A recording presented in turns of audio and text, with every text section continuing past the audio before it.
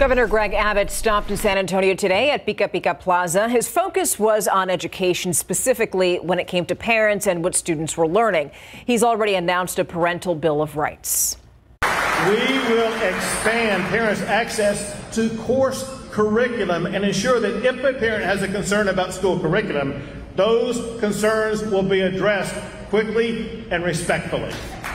On the other side, former Congressman Beto O'Rourke was in San Antonio last week. He spoke about working with local and state leaders to lower property taxes and also spoke about defending women's right to abortion.